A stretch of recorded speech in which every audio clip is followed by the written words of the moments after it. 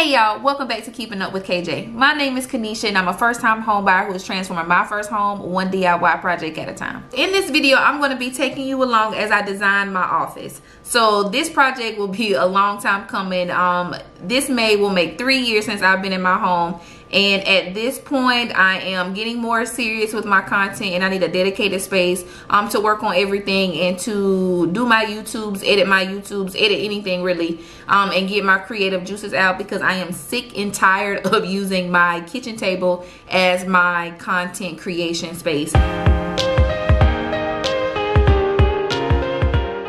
So I have some ideas. I think I've worked out something that I like. You know, I like to keep my projects on a budget, but I wanted to get all of my ideas out and then kind of see where I could cut back or find things that were similar for a more affordable price. So I've created a mood board already. I have no idea how much this is going to cost based on these items. So I'm going to have to work around.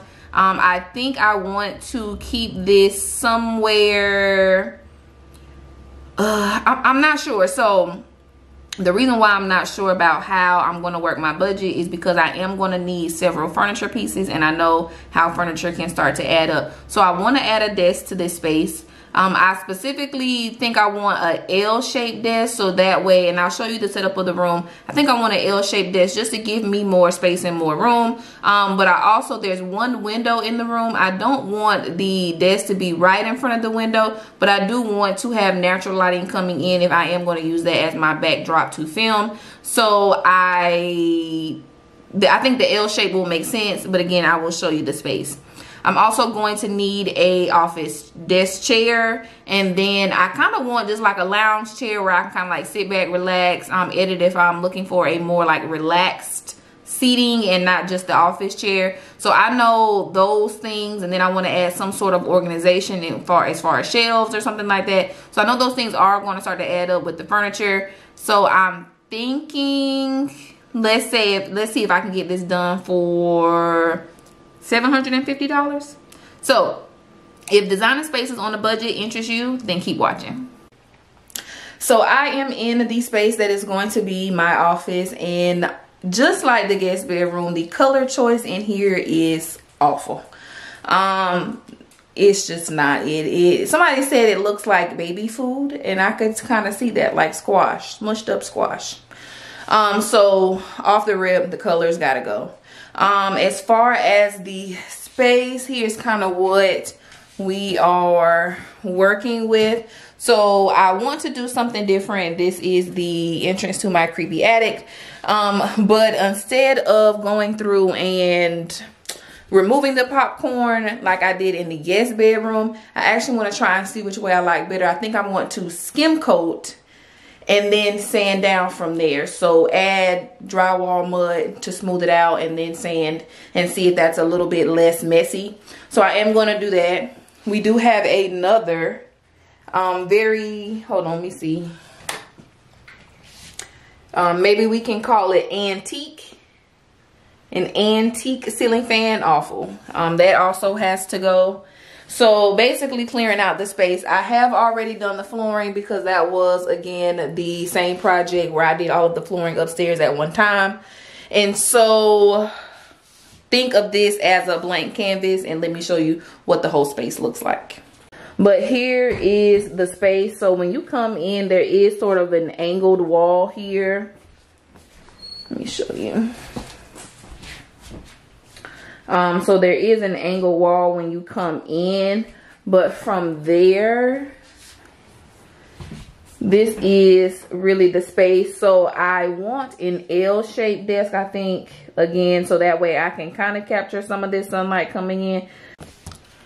So originally I wanted to do built-ins. My fear with the built-ins is that that's going to limit if when I go to sell this home, somebody then wants to use this space as an additional bedroom. The 2 additional bedrooms in my home outside of my master are not that big. And so I wouldn't want to stop somebody from buying this because those built-ins are there and they feel like they can't use this as a 3rd bedroom. So again, I'm thinking a L-shaped desk here. Okay, I do need to clear things out in here and kind of take things off. And then maybe like a lounge chair, some kind of chair and then a rug in the middle of the floor. Or I could do just a regular desk and then do some shelving. I know I want to do a accent wall, so I'm not quite sure if I want to put the shelving over here or if I want to put the shelving over here. Well, really I feel like that's gonna block. So as soon as I come in, I don't want to have shelves right here. So maybe curtains here all the way to the ceiling, shelf, and then L desk. But then I feel like that's gonna come out too far. So the door opens that much to the closet. So the desk at least needs to be somewhat this away. So yeah, I think that's what I'm gonna do. So L desk, some kind of storage, shelving, and then maybe there isn't room for a chair in here, y'all.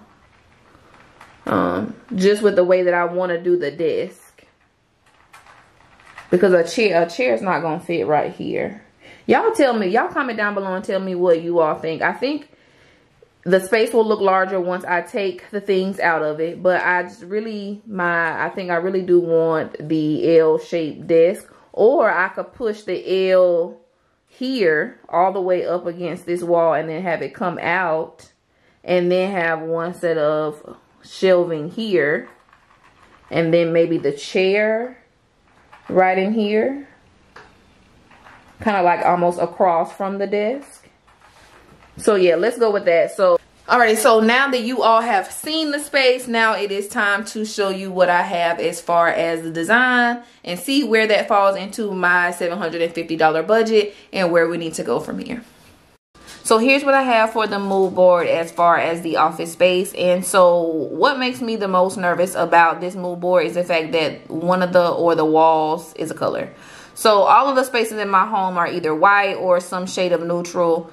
And even I try to get out and do a little bit of color in the guest bedroom, but it's still like a version of a neutral. I really do like this blue color, but I'm nervous. I'm nervous. Should I do a lighter wall and then keep the dark curtains that I have, or do a lighter curtain? So I'm gonna kind of play around with some stuff. I definitely like the simplicity of the ceiling fan. That old ceiling fan has got to go. And so let's talk about the desk. So this desk is not an L shaped, but it did match the aesthetic that I was going for. Almost like a wooden birch color and then a marble top. So I think I am going to give myself the task of making this desk myself. All of the L-shaped desks that I've seen, I don't think they're going to fit into the space. And then I honestly just kind of don't really like the way that they look. So I think I'm going to create my own desk. So that will be on the lookout for that. But that is the aesthetic that I'm going for, this desk right here. But this desk right here was in the thousands of dollars, and the desk alone surpassed my budget. So this specific desk is clearly just for inspiration. And then so that is the actual painting that I found in Ross yesterday.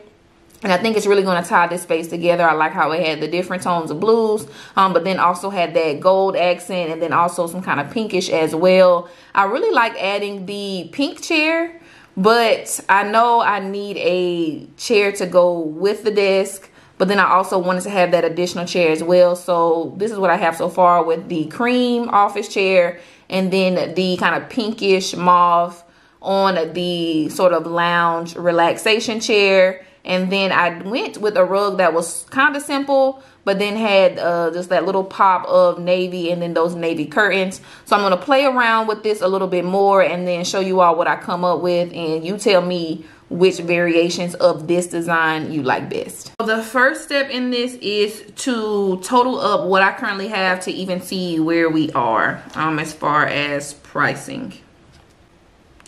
I know for sure the painting or the artwork that I got was $40. So we're starting with that. I'm gonna need 2 curtains. Oh, these curtains are fairly expensive. Oh, not fairly expensive, fairly inexpensive. $30 for a panel. or velvet curtains. That's good. So I'll need 2 of those. We're gonna need a gold curtain rod, and then I love adding the curtain rods to the O-rings.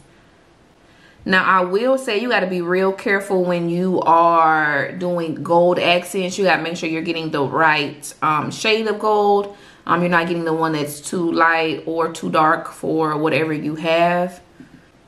So when I'm doing this, instantly my go-to place is Amazon, because I can find most of the things that I want or I'm looking for a good price here on Amazon. So with the curtain setup, that's the O-rings to like clip the curtains, which I did downstairs in my living room, the rod, and 2 curtains. That right there is $92. So let's keep going. Y'all, for the life of me, I truly do not understand why rugs are so expensive. Like, I'm not understanding. Okay, so I for sure might be getting this rug. So I don't know if I'm going to need a 5x8 or an 8x10. I'm going to put the 8x10 price just so that way we'll see where we fall into the budget. But this rug is actually affordable. So $100 for an 8x10 for a rug, that's amazing. Okay, so I'm going to total up what I have. Comment down below and tell me how much you think that mood board is going to cost without the desk, because remember, again, I am going to build the desk. But everything else in that photo, let me know what you think that cost. Alrighty, so again, I have not done this before this moment, so we will all find out together if I'm way off as far as my budget.